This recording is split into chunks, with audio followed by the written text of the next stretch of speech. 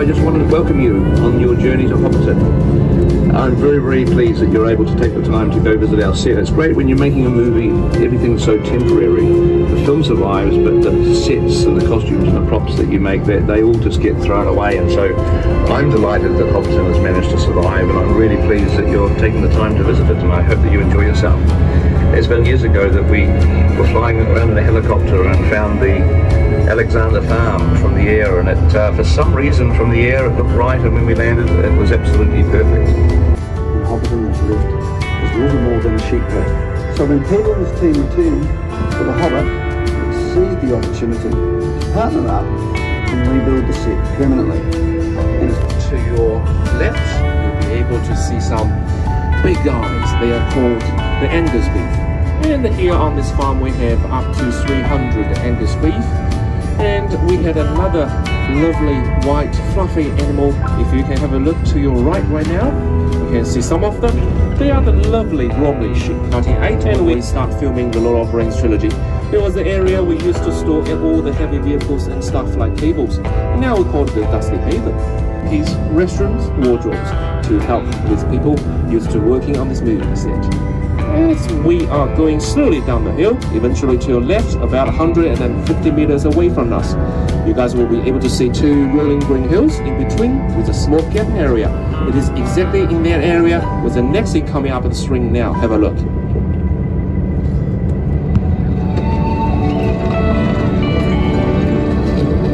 you're late. A wizard is never late, Frodo Baggins.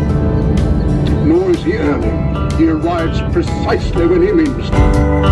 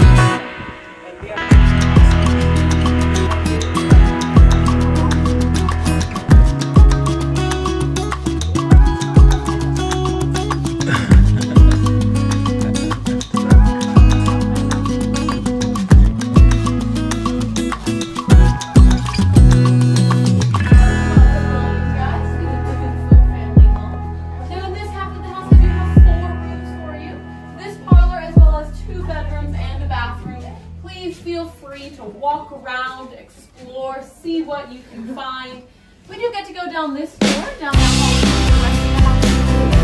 I'll let you know when you're ready for us. But let me know if you all